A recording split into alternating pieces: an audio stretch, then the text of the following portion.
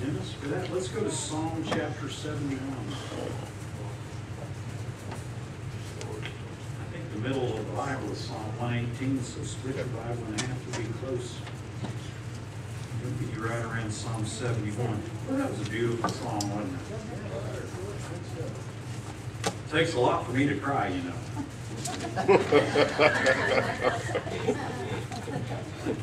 His nose grew. Yeah. Well, I'll tell you that was good. I like that. It's so true. I heard some things earlier in Sunday's the first day of the week, so then last week. Just some folks kind of disparaging Christ. And, well, you know, if you don't know the Lord, then you don't know what it's all about.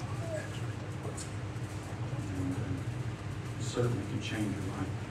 I was thinking about that verse he was singing too, that kind of mentioned in that song. Over in, you don't have to go there, 1 John chapter 1. Yeah. It says, this is 1 John 1:7. If we walk in the light as he is in the light, we have fellowship one with another. And the blood of Jesus Christ, his Son, cleanses us from all sin. Isn't that good? I'm glad that that's true, because I have a lot of sins I need to be cleansed from. And to be honest, still do. So the blood still has power to do that. Well, you know, we've been in this series in 1 Peter, and I kind of took a break from that. I got captured by something in Psalm 71, and I thought I'd share it with you.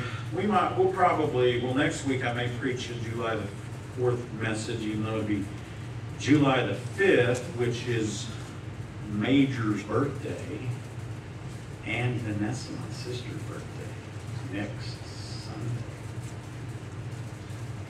So anyway, I'll probably preach a July 4th message. But so we were preaching about 1 Peter, about how to survive the storm. But I got captured by something in Psalm 71. Joseph asked me for the title. I don't really know what the title is. I told him 3 great ways to practice your faith. Whatever, I don't know. But I do think there's a couple things in Psalm 71 that'll help us. And let me kind of start by saying this. You read about or hear about sometimes people who leave the faith. So I read a few weeks ago or a month ago about some prominent Christian singer who had renounced his faith, and I guess his dad was a preacher or something, and he eventually said he didn't believe in God, didn't believe the Bible anymore and all that. So there are people who, we might say, they forsake the faith, they fall away, they renounce it, whatever. I remember reading years ago about Ted Turner, you know, the entertainment mogul, and I don't know if this is true or not. I tried to verify it. It's hard to kind of verify everything you read anymore. There's so many different accounts of things, but he did have a sister, a younger sister that died when she was young, and he had prayed for her, and she wasn't healed, and so he got disillusioned with his faith. He was part of a church as a young person, and his family was. And after she died, he became disillusioned with the Lord. And years later, he had told someone, or somebody had quoted him as saying that he said the best thing that ever happened to him was when he got away from the church. The best thing that ever happened to him. And you know, it's not unusual for people to be disappointed with God. God doesn't work out like you think he should, or God doesn't do what you think he should. You know, to become kind of disillusioned with how things are in the world. I know there's a lot of people that they argue against God's existence. If he was, you know, if God was real, why did children suffer? You know, if he was real, you know, why is this or that? And then, to be quite honest, we don't know all the answers to that. I preached about that a while back. But I do think it's interesting in Psalm 71, the very first verse. what the psalmist says. And many believe that Psalm 71 is a continuation of Psalm 70. If you have it open, Psalm 70 just has a few verses there, 5 verses. And it does seem to flow with Psalm 70. So it's likely that David wrote Psalm 71, although we don't know. And you can look, and every commentator has a different idea. But in Psalm 71, it begins like this: In thee, O Lord, do I put my trust. Let me never be put to confusion. And that's in our King James. The word confusion it's interesting. It's translated a lot of different ways. But one of the ways it's translated is disappointed. You know, here's the way I want to translate it. Don't ever let me regret that I trusted you.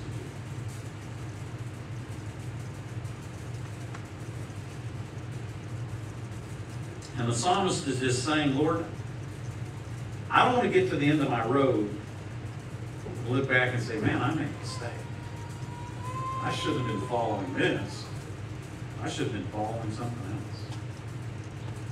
I should have been like those people who just eat, drink, and be merry. And live like they want to, because, you know, the Lord has just been a big disappointment. And it's not as if this is a single case in the Bible. If you flip back a few pages to Psalm 31, we have almost the identical thought in verse number 1 of Psalm 31. He uses a little different word, but it has the exact same kind of connotation. In Psalm 31, verse 1, In thee, O Lord, do I put my trust. Let me never be ashamed. I'm ashamed I did that. I'm ashamed. He says, deliver me in thy righteousness. As I was thinking about that, really there's something else in this passage that really grabbed hold of me, but I just got to thinking about, you know, it's interesting that people sometimes regret or they have remorse over all kinds of things, but it's really sad when a person has remorse over their faith. Like this young person I read. Matter of fact, in our songbook, we have a wonderful song that we sing every once in a while when I'm leading the singing. And that's A Passion for Thee. I mean, an absolutely beautiful song. I thought it was 371 maybe, but anyway, the guy who wrote that song, I was going to read a little bit to you. Yeah, listen to this song. He says, Set my heart, O dear Father, on thee and thee only. Give me a thirst for thy presence divine. Lord, keep my focus on loving thee wholly. Purge me from earth, turn my heart after thine. A passion for thee. Set a fire in my soul and a thirst for my God. The person who wrote that song at one point was what we would consider a fundamentalist, a person who was committed to the fundamentals of his faith, and he went to the opposite spectrum. He hasn't, I don't think, given up on God, but he's certainly practicing his faith in a way that is quite different than what he used to. And probably, if he was honest, and I've read some of his articles that he's written after he did this, he kind of regretted that he was ever part of that movement of people who kind of followed God in more of a, I don't know, more an outward commitment or something. I don't know how to put it. Well, the situation here is that the psalmist is just not wanting to regret that he gave his life to God. He doesn't want to get to the end, you know, where he's to the end of his destination and figure out he's in the wrong place. He had the wrong purpose. He followed the wrong promise. The journey that he took was just for nothing. I mean, the psalmist says that. He even says those words in another psalm. I can't think of which psalm it is offhand. But he basically says, have I done all this for vain, for nothing? And, you know, I introduced this 3 great ways to practice your faith. The very first phrase there, he says, In thee, O Lord, do I put my trust. And we could add, I put my trust in thee, O Lord, absolutely, completely. My life, God, is in your hands. So don't disappoint me, Lord. Don't let me down. Don't leave me high and dry. Don't leave me stranded somewhere, Lord. I'm trusting in you that you will not disappoint me because I'm giving you my life. You know, you only have one life.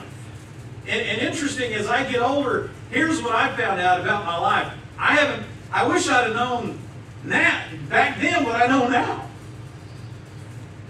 I wish to God I'd have had some sense 20 years ago.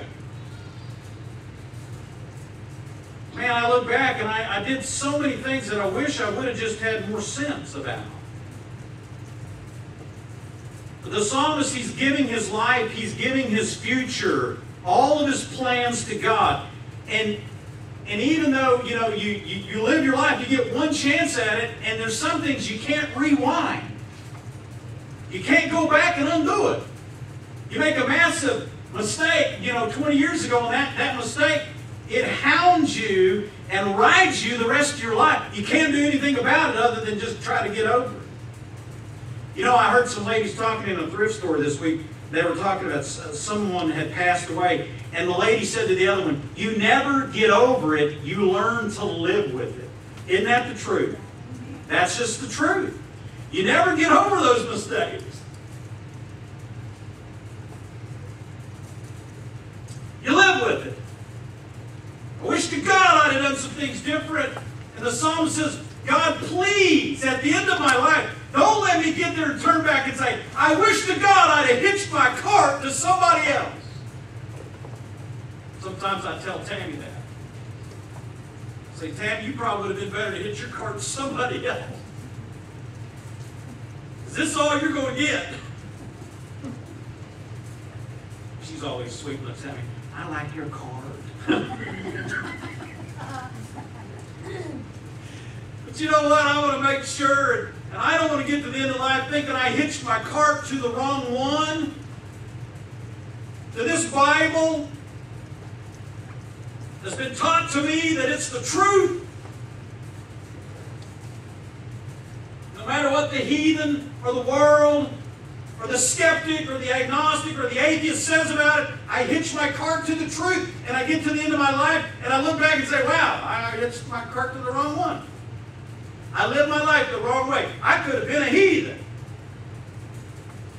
I could have went out there and done all those things that all the lost people do, and nothing's ever going to happen to. I could have done my own will instead of God's will. The psalmist is saying this in a nutshell. I just don't want to regret following you, God. I want you to kind of stay with me. There are people today that struggle, just as the psalmist, thinking, maybe there's another way to live. So I was up at Dollar General the other day. This is deeper in my sermon, but I'll go ahead and throw it out there. And I don't know, we stopped there after church. We needed something, and I can't remember what it was, but the little girl there was a checkout, and she just kind of set off the cuff. She said, I get off in about 15 minutes. I said, really? Well, that's great. I said, I just got off work. She looked at me and she said, you just got off work? I said, yes. She said, you look like you just came from church. I said, well, I did. I just came from church. I said, but I preach. I'm the preacher. I had to work. She got a kick out of that. So I asked her, I said, well, where do you attend church? She said, oh, I don't go to church anymore. She said, I went to church when I was a kid, but she said, I'm grown up now. I don't need church. That's for when I was a kid. I said, oh, okay. I said, well, that's the way some people think. Do you ever regret that you gave God your life, your future, your family, how you raised your kids? You can raise your kids the world's way or God's way, and do you regret that? I don't regret it. I will say this, I took a lot of heat over it. I took a lot of heat from within my own family and other people saying I was too hard on my kids or I sheltered my kids. Let me tell you something. If you're the parent of a kid, you are their shelter. Amen? Somebody's got to shelter them. God help them if they don't have a shelter. But when I get to the end of my road, I don't want to turn back and say, Lord, I trusted in you to take care of my family. You told me how to raise my kids. I raised them like you told me. Man, I regret it now.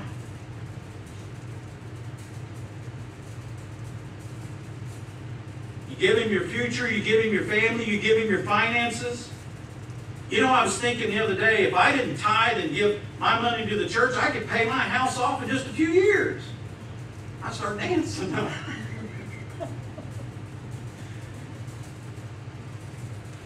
You know, you give the Lord your money, and you think, well, man, if I didn't give God my money, I could be driving a nicer vehicle. Yeah, maybe. I remember old brother Ivan Tammy. I know my father-in-law's name is the same as mine, okay, which is odd. And my dad's name was Ivan. 3 Ivans all in one little circle. I remember Brother Ivan used to say, oh, so-and-so's in the hospital getting his tithe taken out. I used to get a kick out of it. But you know, you give the Lord your finances, and when you give your money to the church, you're just giving it to the Lord. He chooses really in the end how it all works out, but you're just trusting God with your finances, with your checkbook. You trust God with your physical life, His care over you, His commitment to you, His concern for you. It just boils down to you're following God because you believe it's the right way to go.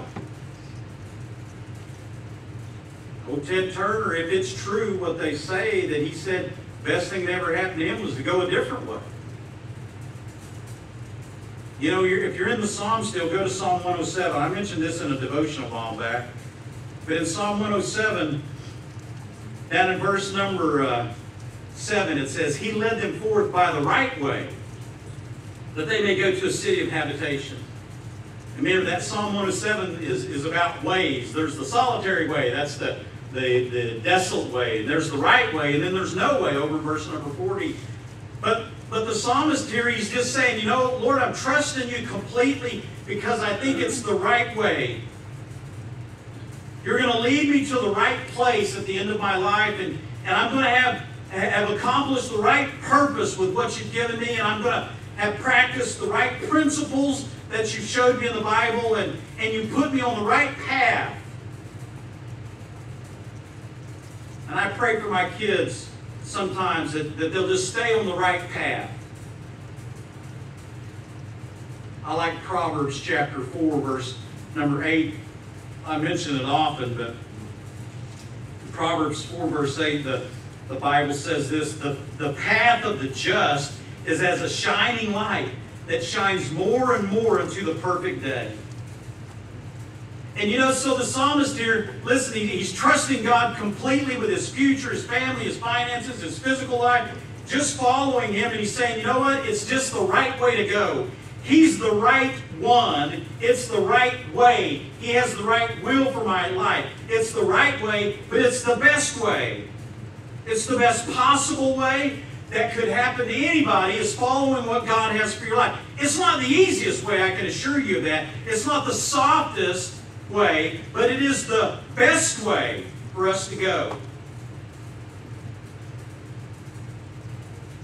It's the right way. It's the best way. It's God's way. It's what God designed me for. It's amazing to me. If you know Tammy and I's story,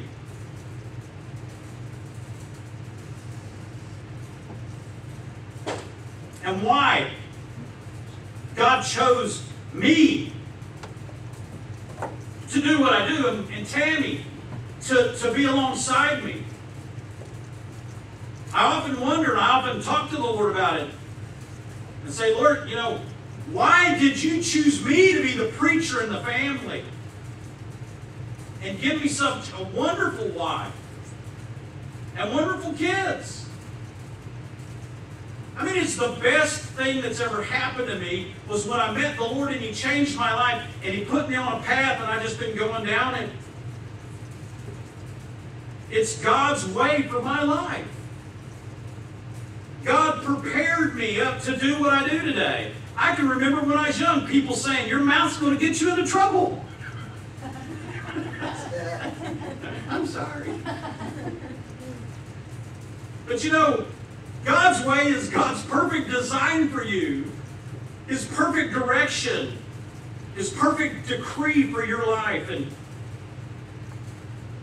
you know, Tammy, before we ever met, Tammy used to pray for God to protect her future husband. And boy, did I ever need protecting. But the psalmist just gets to the end of the road and he says, you know what, I just don't want to have some regrets wishing I would have went another way. So we see that in the media. They always highlight stories of people who forsake the Lord or who give up their faith, and they basically say, you know, well, I wish I would have never got involved in that. But I'll tell you, God doesn't disappoint us. Now, we may be disappointed because of a faulty theology, but we shouldn't have any regrets. And when you trust God completely, let me tell you, you're just trusting Him with everything. And you're just praying and trusting and believing that God is going to do what He says He's going to do. And so the psalmist says, you know what, I have no regrets. I thought about the three Hebrew children over in Daniel. If you flip over to Daniel, if you would, you go to Psalm, Proverbs, a few, then you'll hit Isaiah, Jeremiah, Lamentations, Ezekiel, Daniel. In Daniel chapter 3, we have that story. Y'all stay with me. You have the story of the three Hebrew children. You remember that? You learned it in Sunday school years ago. These three Hebrew young people, Shadrach, Meshach, and Abednego. You remember those. And Nebuchadnezzar, well, let me just read. So, it says, well, let me read you the decree. Nebuchadnezzar the king made an image of gold, whose height was 80 cubits, his breadth thereof 6 cubits. He set it up on the plain of Dura in the province of Babylon. Then Nebuchadnezzar the king sent together the princes, the governors, the captains, the judges, the treasurers, the counselors, the sheriffs, all the rulers of the province, to come to the dedication of the image which Nebuchadnezzar the king had set up. Then the princes, the governors, the captains, the judges, the treasurers, the counselors, the sheriffs, all the rulers of the province were gathered together in the dedication of the image that Nebuchadnezzar the king had set up. And they stood before the image of that Nebuchadnezzar had set up. Then a herald cried aloud, "To you it is commanded, O people, nations, and languages, that at what time you hear the sound of the cornet, the flute, the harp, the sackbut, the psaltery, dulcimer, and all kinds of music, you fall down and worship the golden image that Nebuchadnezzar the king hath set up.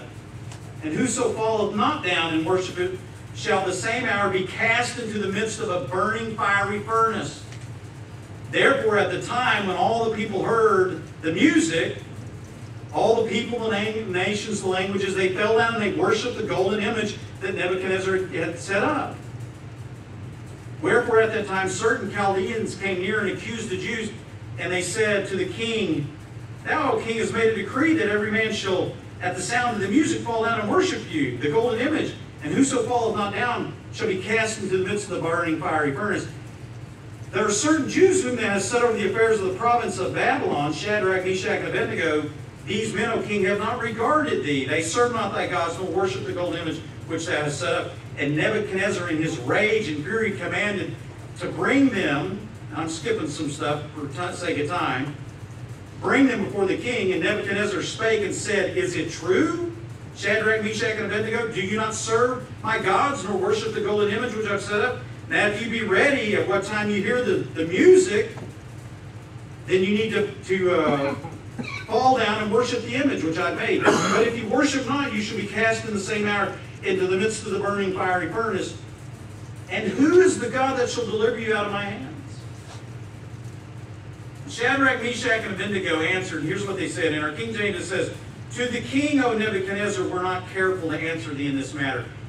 And interesting, in the translation of the "we are not careful to answer thee," it means this: we don't have any anxiety to tell you this answer. We're not worried about it. We're not overly burdened because of what we have to say. And here's what they say.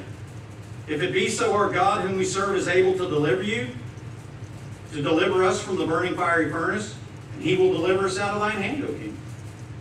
But if not, be it known unto thee, O king, we're not going to serve your gods, nor worship the golden image which thou hast set up. I want you to stay with me. Here's basically what they're saying.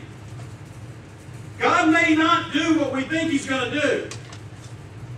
And God may not always work out like I want him to work out. But I want you to know, world, I'm not going to bow down and worship the world and worship the images of a false god and follow a false god, because God is right. And whether he saves me or kills me, I'm still going to follow God. I'm not going to give up. I'm not going to give in. I'm not going to give out. I'm just going to keep going for God. And you know what? I'm not going to regret it. And that's basically what it's saying. We're not going to regret this. If God kills us, we don't regret it. And you know the story. God didn't kill them. And they turned that furnace up 7 times harder than it ever had been, and they threw them in, and the guys who threw them in were consumed by the heat. And there was Shadrach, Meshach, and Abednego walking around, and nothing, not a hair on their head was burned. The only thing that was burned was the ropes that bound them. It says when they came out of the fire, they didn't even have the smell. They didn't even smell like they'd been in the smoke. But they said this: I've hitched my cart to God, and I'm going to follow him to the end. And I'm not going to regret it. I'm telling you, hey, listen, you may be disappointed, and you may at times not understand what God's doing, but hear me, God is not going to let you down. He's not going to forsake you. And those 3 Hebrew children, you know, they came out of that fire, and they came out just as healthy as can be. You know, when we trust God completely, it's with no regrets, but it's really with no retreats. I'm not going to retreat when things are going bad and I don't understand it. And, you know, I've said it many times. My youngest son, Major, got cancer when he was a kid, and we didn't understand it, but I didn't give up on my faith. My mother was killed in an accident. It broke my heart.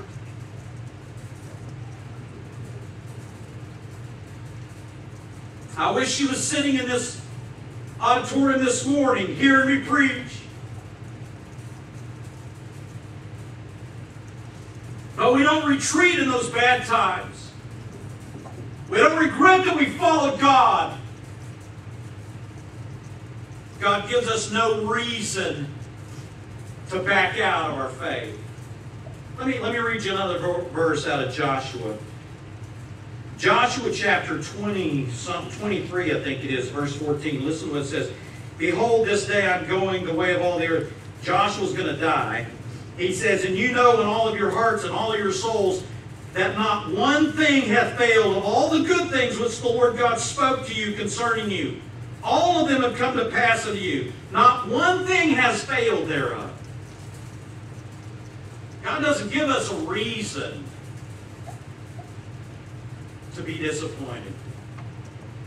We shouldn't have regrets. We shouldn't retreat. We should just trust God completely and keep going. Now that's hard to do, I understand, and I'm not saying it's easy. You remember the song you used to sing in Vacation Bible School? I remember. I love it. What was that? What's that one song when you're marching in? Onward Christian. I love that one because I told you, as soon as I started hearing that, I think about cookies and Kool-Aid. As soon as that's over, I get cookies and Kool-Aid. Amen. Praise God. It's like a dog that did them experience when they met the dog salivates. Well, anyway, there's another song. I have decided to follow Jesus. You remember that song?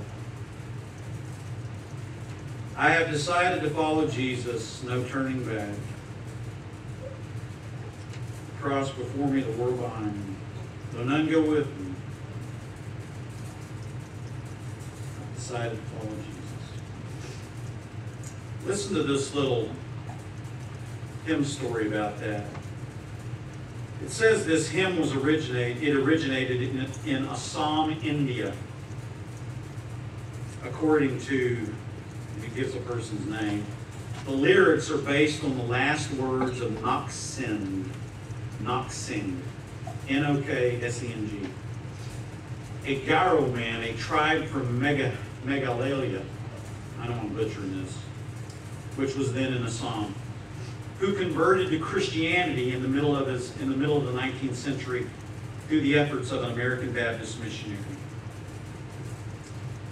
He is said to have recited verses from the 12th chapter of the book of John as he and his family were killed. He was saying, I have decided to follow Jesus.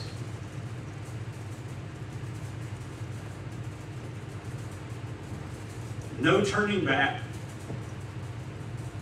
as they killed him and his family.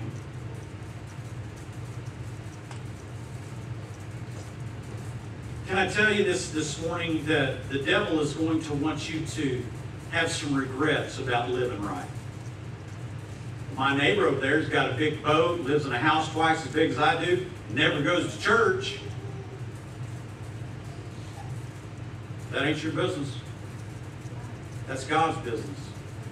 Yeah, you do what you know you're supposed to do.